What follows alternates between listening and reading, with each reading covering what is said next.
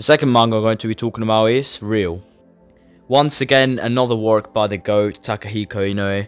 Like I said, he has worked in multiple manga, and this is just another one of his masterpieces.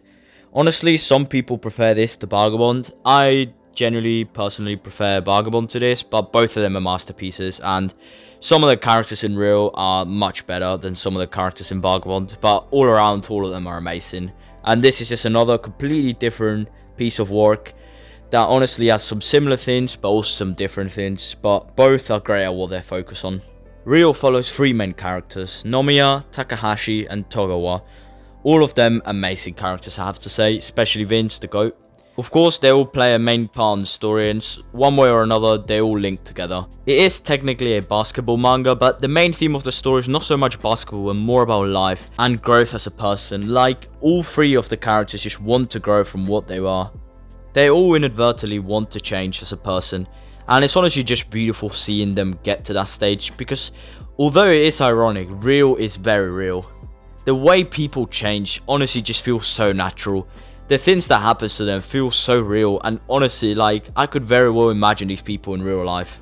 Another factor that for me plays a key role in the likeness of the characters is the age group. Like, all three main characters are around the same age as me, and some of the struggles they go through, like, they are very relatable. And honestly, this helps build them up as real characters and flesh them out. It honestly makes the story much better, and is one of the main strengths of Real, building strong characters that you can honestly empathize with.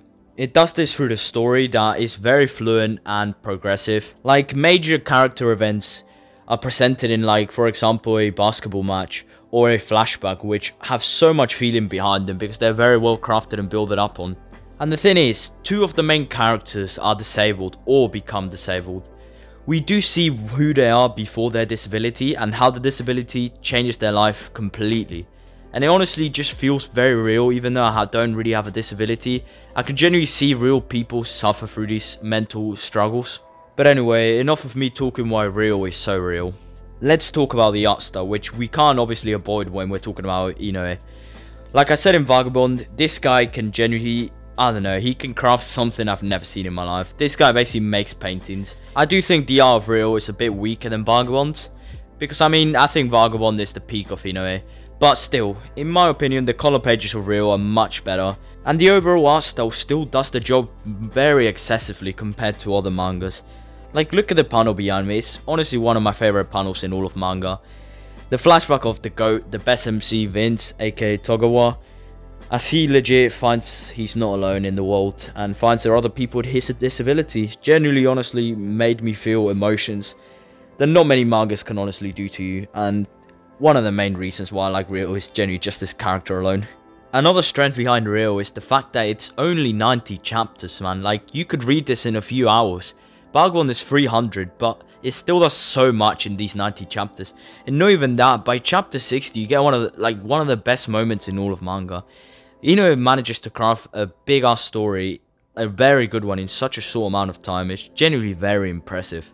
But look, you may honestly enjoy Real more than Vagabond. It is more relatable than Vagabond, shorter, and that's things that Vagabond just doesn't. I mean, the main issue with Vagabond hiatus is not an issue for Real, which came back just 2 years ago, man, after a, like, 2-3 year hiatus. And then it's getting very frequent chapters, you know, like, it's getting more chapters than Berserk, which is kind of mad, because this guy hasn't posted a chapter in so long.